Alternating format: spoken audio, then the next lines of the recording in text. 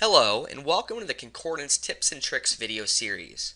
This video will demonstrate how to combine multiple databases together so that you can view them as if they were one database in concordance, known as concatenation. Concatenation provides several benefits, including the ability to search up to 128 databases simultaneously and opening transcript and non-transcript databases together.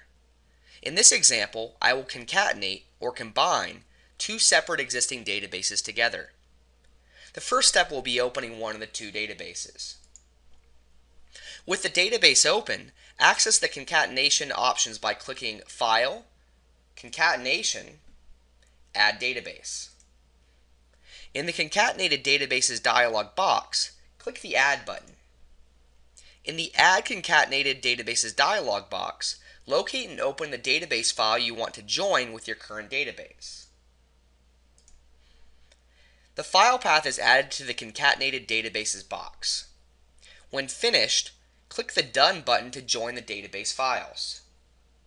The current database panel in the Databases task pane displays all the concatenated databases, the total number of documents in the concatenated set, and whether the databases need reindexing.